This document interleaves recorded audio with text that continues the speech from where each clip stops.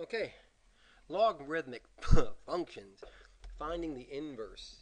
I did the first part video, and I just decided I was just going to do a little bit of a short marathon and just do a bunch of problems and see how it makes sense to you.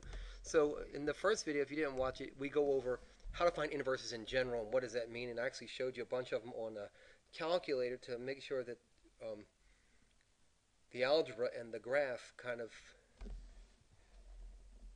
fit together. So I'm hoping that worked out good. If you didn't watch that, maybe you want to go back and watch that one. But um, let's just go through a bunch of them. So let's try to find the inverse here. So find the inverse.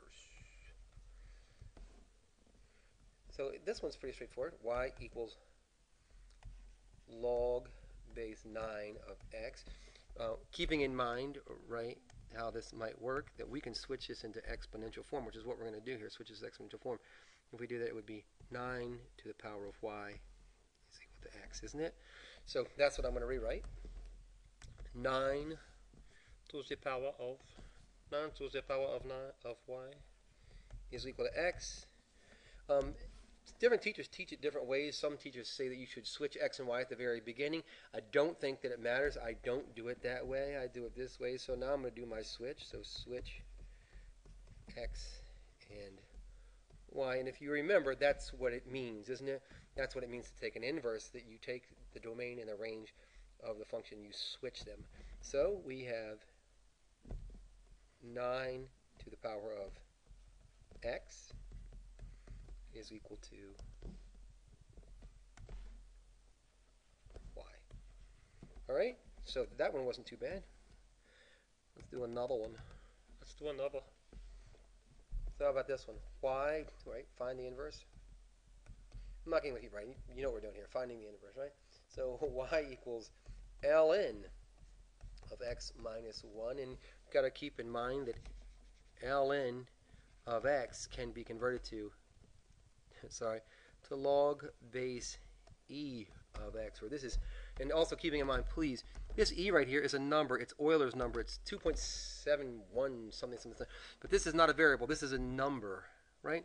So I'm going to just take that. I'm going to rewrite this. Y is equal to log base e of x minus 1. And then I'm going to take this again out of logarithmic form into exponential form. So it's this, right? So we get e to the power of y is equal to x minus 1. Remember, we have to, when we're taking the inverse, we're going to solve for x, so we're going to add positive 1 to both sides, and we're going to get e to the power of y plus 1 is equal to x, right? And now again, at the end, this is how I do it. I'm going to switch x and y to find the inverse. Switch x and y, and we get y is equal to e to the x plus 1. So this is f of x here, and this is the inverse of f of x. All right? And there are ways to test that. That's not what we're proving today, though, so we're not going to. Let's do another one. This one is actually not really difficult, but it's good to look at, so let's take a look at it.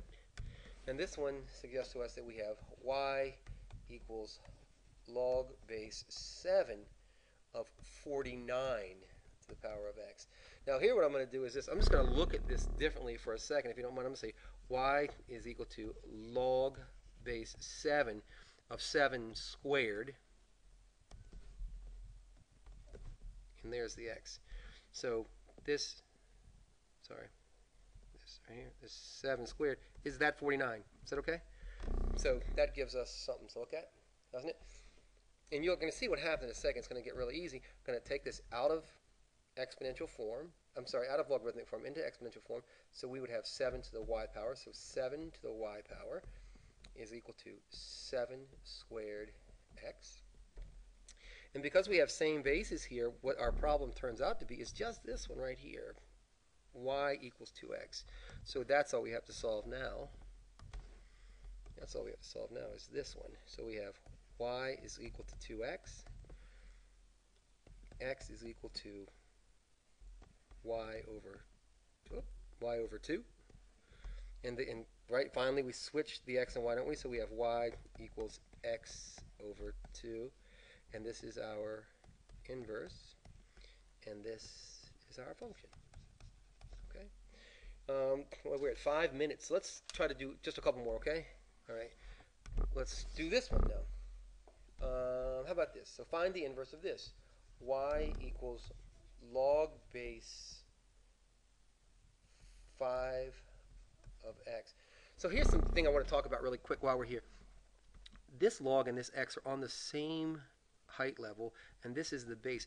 Some people get confused and they're like, is this 5 to the x power? It is not 5 to the x power. That was never its intended meaning. So this is log base 5 of x. What are we going to do first? Exactly. We're going to turn this into exponential form. So we have 5 to the y is equal to x. And then this is a really quick one, isn't it? So y equals 5 to the x. What did we do here? We just switched the x and the y, didn't we? That's our last step. And again, if your teacher is saying, hey, switch the x and the y at the beginning, okay, you the boss. You're the boss. Let's do another one. Here we go. How are we doing for time? Let's take a look. We're at 6 minutes, so let's just go just a little bit longer so I can give you kind of some more examples to look at. This is one that I think might be a little bit more interesting to you. Y is equal to ln of x minus 2. The other one was ln of x minus 1. This one is just too much the same, isn't it? You know what? How about you tell me? If you're not sure how I get this answer, go back and look at the last example. But this one is just too easy for you. So we're going to get y equals e to the x plus 2. Can you see that from here? Can you see how that might? And if you can't, go up to the previous problem, the previous ln problem, and see if that doesn't make sense. And I'm really not suggesting to you that you should kind of do mental math on your way through this too much, but that one looks so similar to the last one. Here's our last one. It's real simple. Y equals ln of 6x. I'm going to rewrite this. Y equals log base e of 6x. Log base e of 6x.